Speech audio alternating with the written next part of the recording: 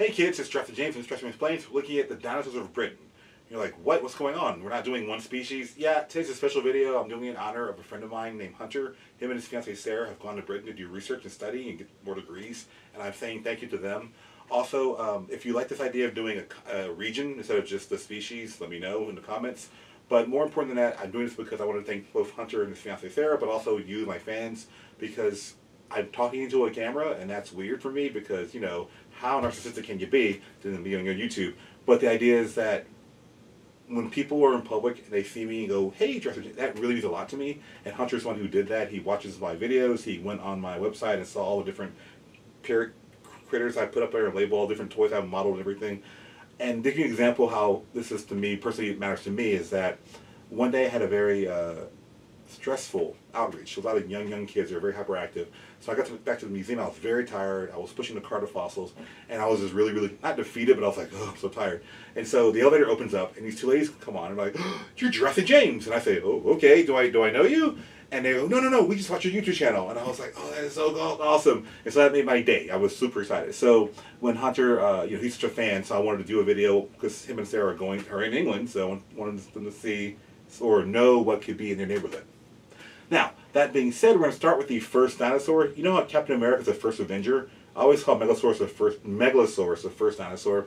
Now, I have not done a video on Megalosaurus yet. I've hinted at it in other videos because Jurassic World's coming out with a Megalosaurus figure sometime this year or next year. So I wanted to do them all together and get as many figures as possible. Another fan named Jim Connor asked me to read off, when I do this, I read off the labels for reasons, so you know what they are if you're a collector like him.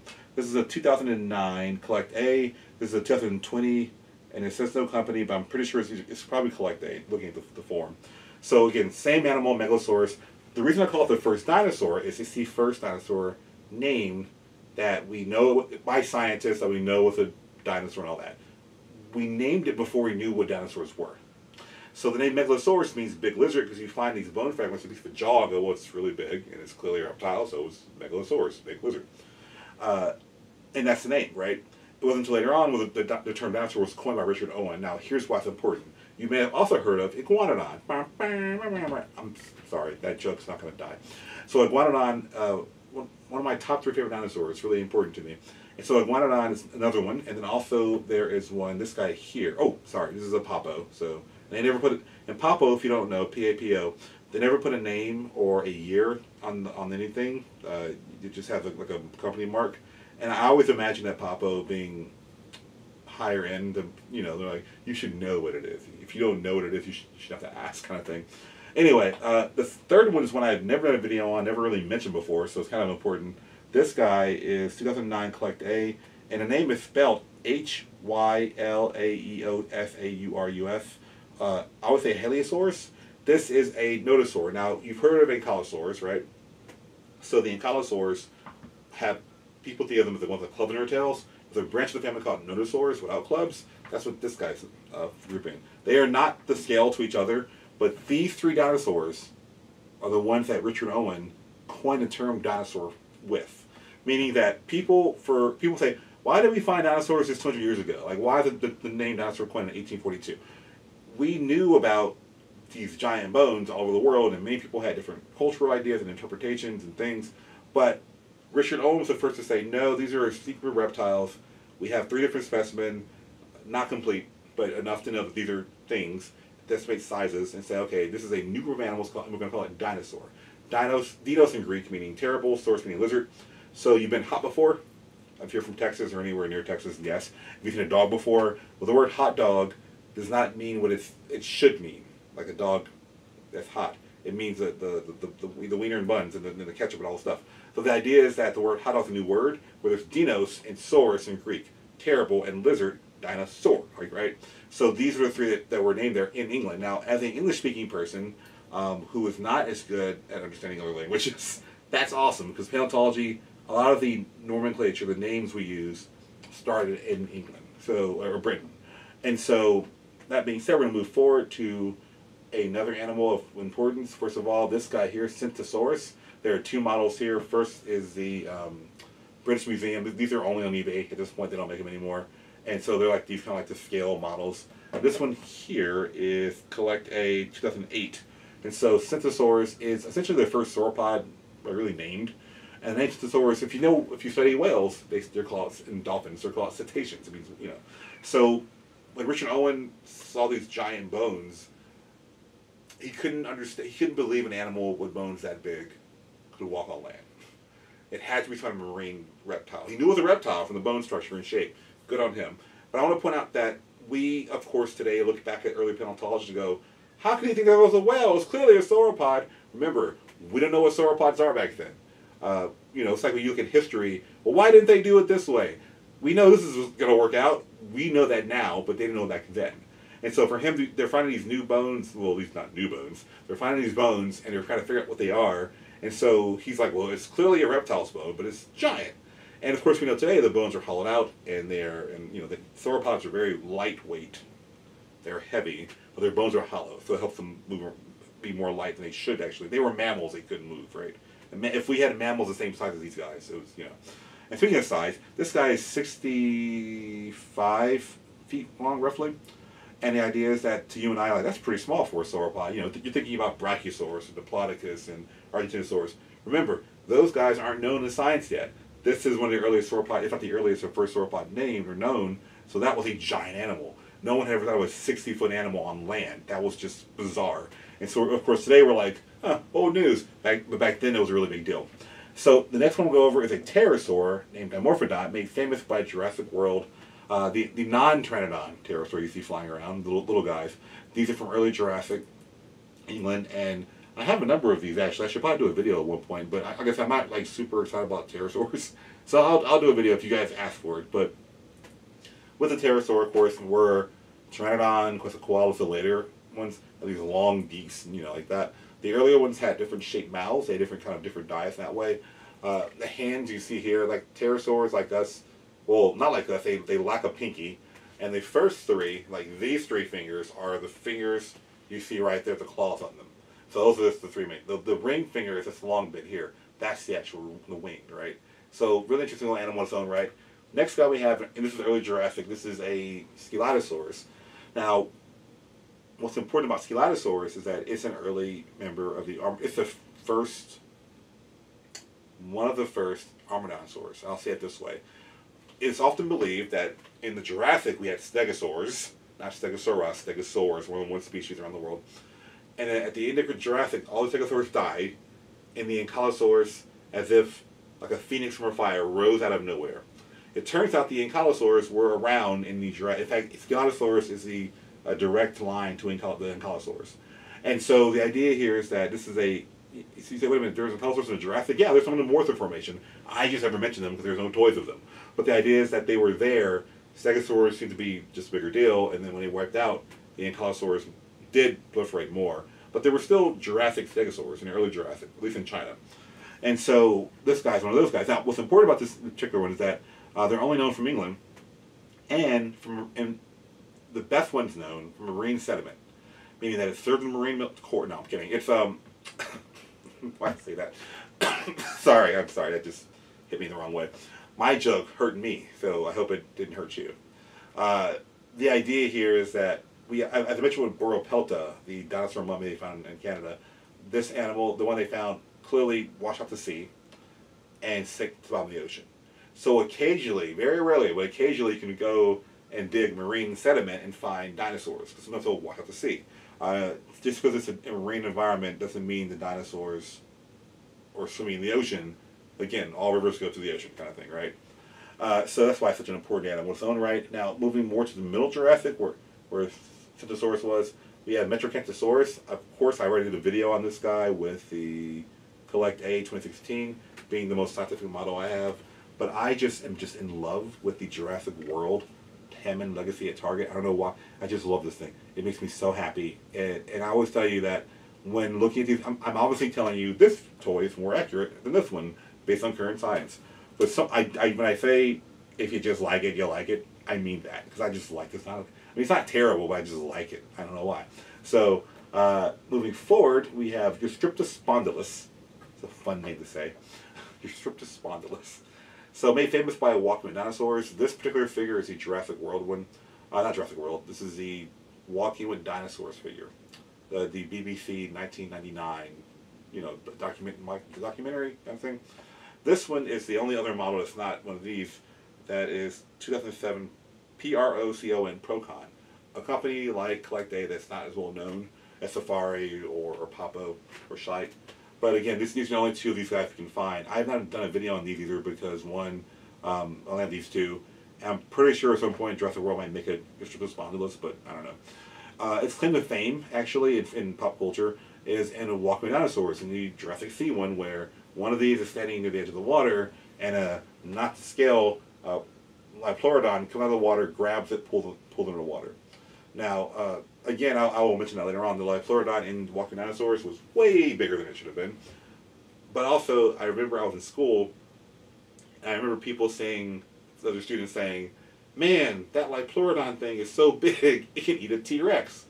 And I remember, I don't know why, but I got so angry. I'm like, that was not a T-Rex, it was just a spondylus. It was 20 feet long. T-Rex is like 40 feet long. I remember getting really mad as a kid. And speaking of that size, so a lot of these predators are 20 feet long, 60 feet long. Europe historically was, well, during the Jurassic at least, was a series of islands. Sea level was higher, so we see smaller dinosaurs. And the idea behind that is, you and I go 20 feet for a theropod. That's very small.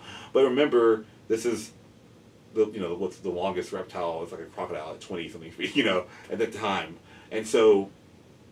This is before paleontology went across the Atlantic to North America and found the Morrison Formation with Diplodocus and Brachys, Barosaurus.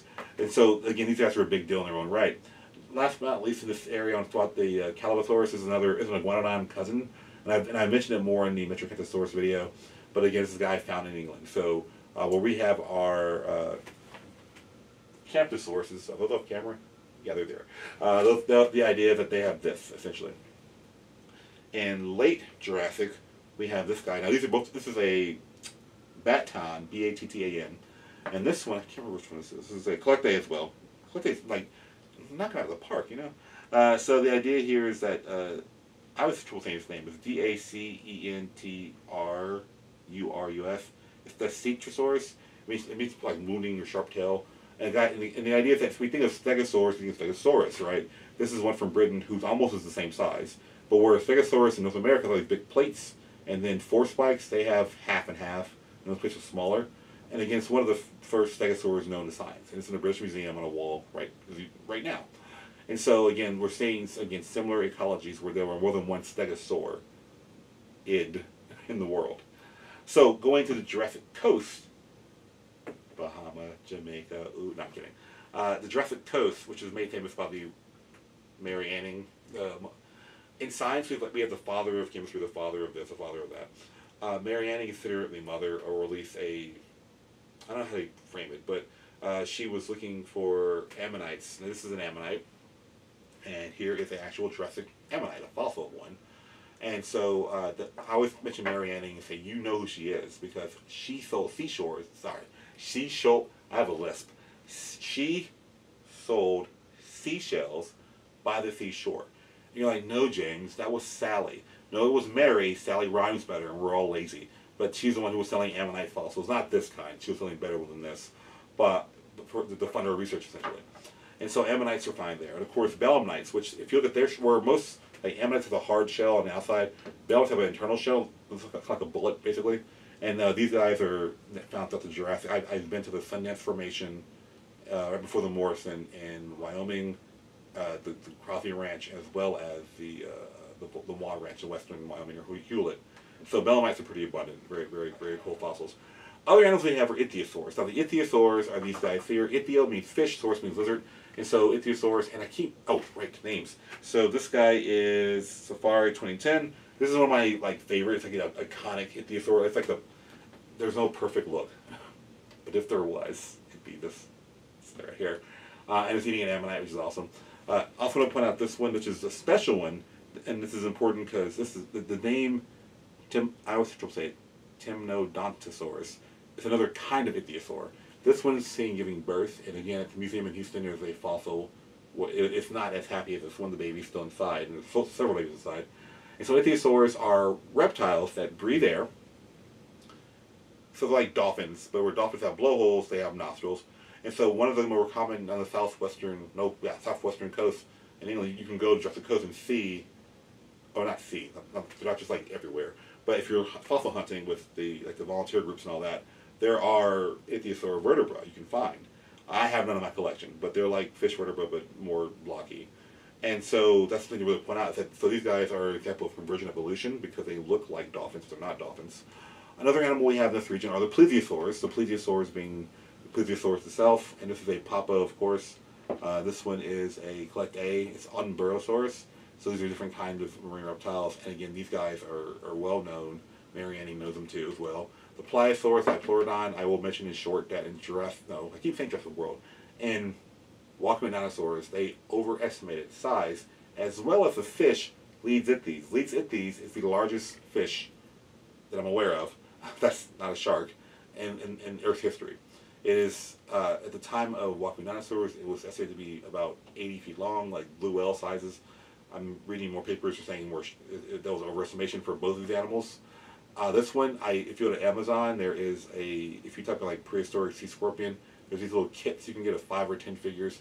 This was in one of those kits. There was no particular company name, but I will say that I wish there were a bigger Leeds-ichthyes fossil toy. Sorry. The only other toy I found was it was like a anime looking kind of thing. It didn't look scientific, so I was like, nah, I'm good.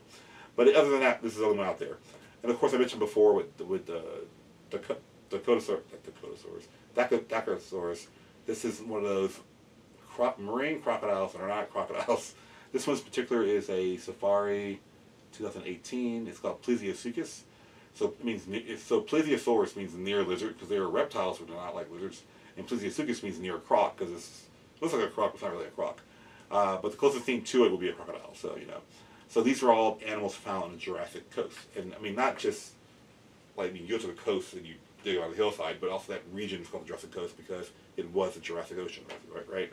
Oh, and last but not least, another same group pack, the Pliosaurus. So we have, everyone knows Dipleurodon for all the movies and TV, but Pliosaurus is also the name of the group of these short-necked plesiosaurs. So kind of a big deal, only one toy of it. Interesting. Last but not least, we're going from the Jurassic to the Cretaceous, and particularly early Cretaceous. I'm going to mention first the Isle of Wight, which is really a big deal. Now, I mentioned Iguanodon at some point. Where's Iguanodon? There's Iguanodon right there. And then there's this little guy here named Metallosaurus. So essentially imagine Iguanodon is like wildebeest, and Metallosaurus, I'm saying it wrong. This is a 2018 Metallosaurus. That's a Metell, the guy from the Iguanodon. He, this is kind of like a gazelle to that wildebeest. They're similar, but not the same species, right? And there's, of course, a big deal that there's a predator named Neovenator, and I have one toy of it here. There's one over there. But Jurassic World's making a new Neovenator figure, so I'm going to go over that when we get that guy. But Neovenator means new hunter, Neo, like the Matrix. No, actually Neo means new, and Venator means hunter. And so we know these guys. Oh my God, my friend Hunter. Venator. Anyway, so unscripted relations. So these guys are found interacting with each other for the most part, and I'm going to tell you how I know that in a minute. But again, there's another animal called Polacanthus. This is another nodosaur, made famous for Walking with Dinosaurs. One guy you never hear of really often is Eotyrannus. This is the only figure that I'm aware of Eotyrannus out there. This is a, once again, collect day. I must say this video has become a unsponsored endorsement of Collect Day, because I always complain that, not complain, but remark that we get Tyrannosaurs every year, we get Stegosaurus every year, we get Triceratops every year, but Collect Day was thought of unusual species that are not unusual, less famous species. So as you're seeing with this video, it's clearly clear. So Eotyrannus is a Tyrannosaur ancestor from the early Cretaceous period, and it's unusual in that you would associate a Tyrannosaur with North America or Asia, because that's where most of the research focuses, right? But it turns out before Eotyrannus even, there's an animal called, I forgot to pull out, it's called Proceratosaurus. So I've mentioned it before, I can't find it. Reach, I see Monolithosaurus. Hold on a minute. see. Did I move it? Oh my goodness. You really have a lot of toys when you can't find. Oh, there it is. Okay, yeah. I'm like, I know it's there.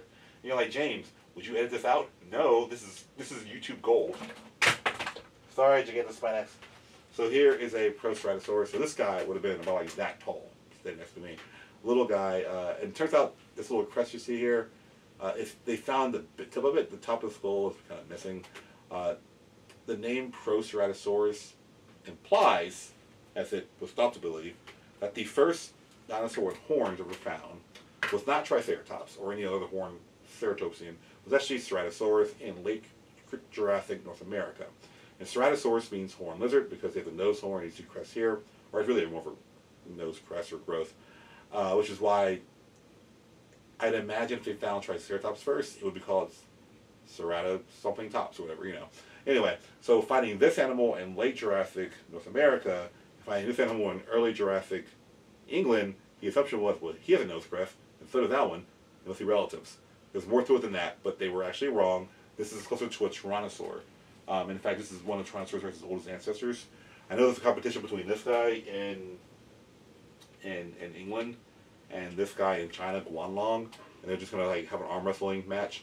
But the big picture to me is that we think of Tyrannosaurs as being giant animals, and yes, the last ones were, but for most of the Jurassic and early Cretaceous, Tyrannosaurs are pretty small dinosaurs, and they were essentially their overlords were the Allosaurid Carcharodontic groups. Those were in charge, and these guys are small. It wasn't until they were wiped out that these guys replaced them as the large predators. So the Tyrannosaurs, as you know, the really giant ones like T-Rex, Diplodocus, Tarbosaurus, those are really like a last-minute add-on to the situation. But Proceratosaurus, found in Gloucester, England, is kind of the big deal. Appreciate it.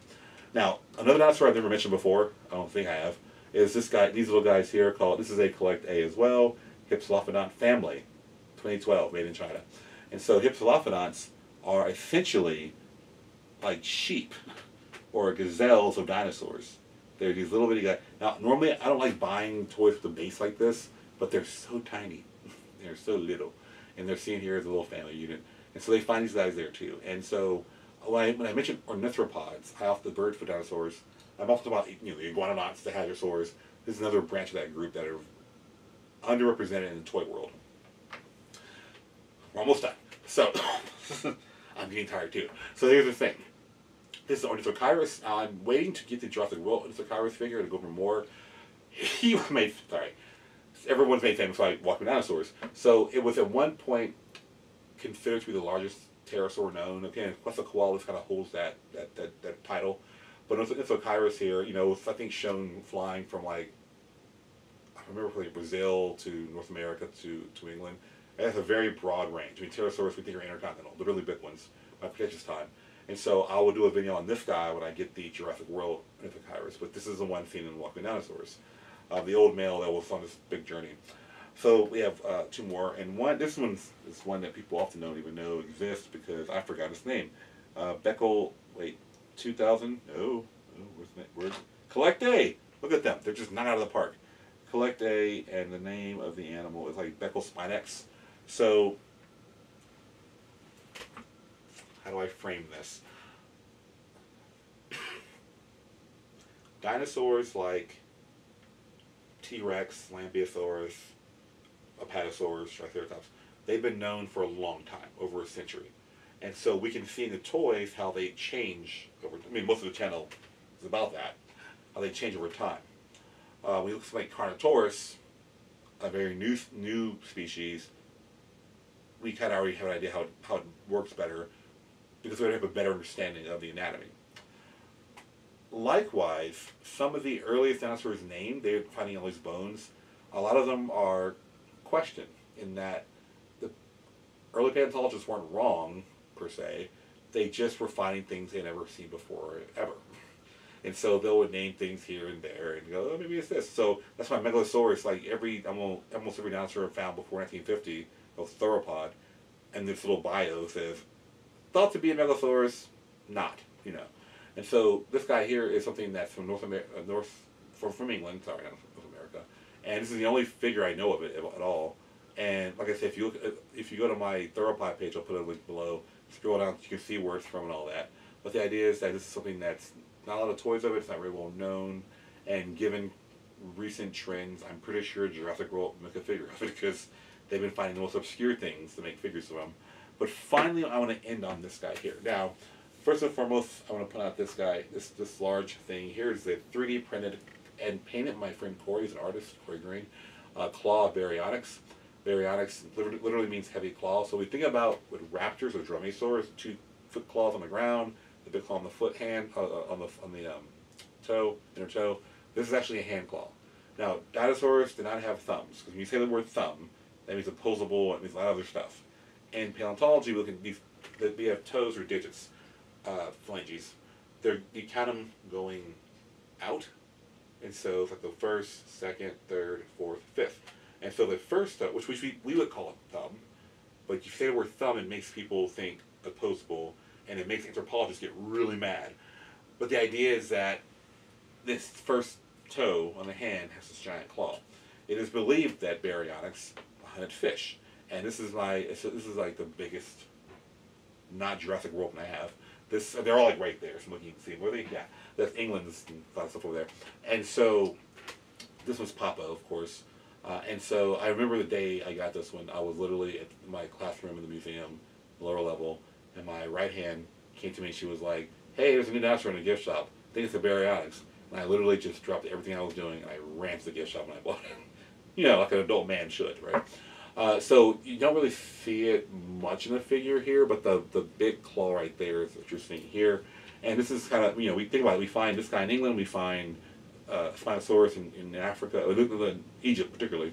You find Suchomimus in Niger, Africa. You find Irritator in Brazil. Again, it's like a who's who of Spinosaurids, or And so Baryonyx is, of course, one of those guys. And what's really unique or cool about it is that it's showing that this, we see the Tyrannosaurs, or the Dromaeosauraptors, the Allosaurids. This group are having more narrow snouts, and they're eating fish. Now, are they eating more than fish? The answer is yes, because we do histology. Histology, basically looking at the bones, you, human, watching this video, you can take your bones after you're dead, of course. If you do it before, it's very painful. And scan and see what minerals are in your bones. And from that, anthropologists can tell, oh, this person probably lived in this part of the world, We can take histology of fossils and go, oh, this dinosaur ate fish. Now, did it eat only fish? 2 things. 1, we know it ate fish because there was a fish scale found in the stomach. And then 2, the histology shows that too for Spinosaurus. Now, did they eat red meat? Yes, they would have eaten iguanodons. We found that it implied that they were eating juvenile iguanodons. Again, the idea of finding an adult dinosaur predator fighting an adult herbivore is not a thing. They're always going after the juveniles, or the smaller ones, because it's easier. And so this claw shows that. And the way you know it's a claw, that little groove right in there, the blood vessel goes through there. Meaning in life, there's a sheath covering it like this. So if you saw Jurassic Park 3, when the Spinosaurus is attacking towards the end of the movie, the boat, and they all have a little cage in the water, and it's reaching the cage and clawing them, those giant curved claws, that's what the Spinosaurus have, basically. So Baryonyx shows that. Now, that being said, this is a longer video than I planned it to be. We went over a lot of information quickly. Good for me. So, if you are still watching this, thank you. I have a surprise for you. In the comments below, I have a link to a video about British dinosaurs, and there's a lot of videos or mockumentaries, and I'll watch them like, that's not quite accurate. This was good. And so I'll put a link to it below, and so you can see more, if you want to know more detail, more information on some of these species. I did mention more than they do with the documentary, and I also told stories that were not always in the documentary too, so it's an option for you. If you're still here at this point, you really love learning this stuff, I want to thank you for tuning in. If you like these kind of videos on the region of the world, instead of just the animal itself, let me know. I really appreciate you guys. Thank you so much. I'll see you next week.